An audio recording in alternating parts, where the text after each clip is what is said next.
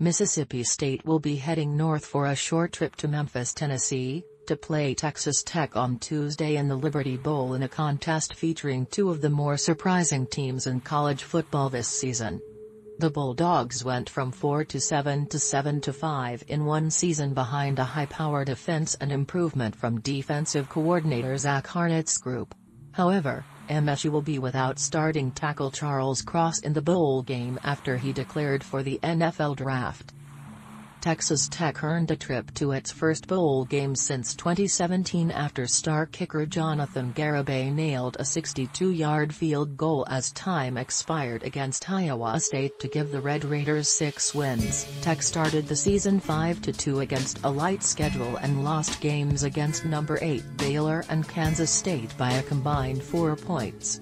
The Red Raiders also started 3 different quarterbacks because of injuries. The Bulldogs and Red Raiders have played 7 times, but not since 1970, with Mississippi State holding a 4-1 advantage. The matchup pits Mike Leach, the winningest head coach in Texas Tech history, against his former program. Bad blood.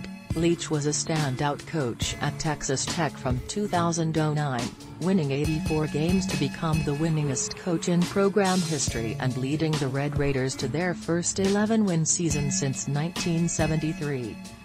However, he was pushed out after questions of player treatment came to the forefront in 2009. It's a bitter divorce that he remains vocal about to this day. Expect revenge to be on Leach's mind.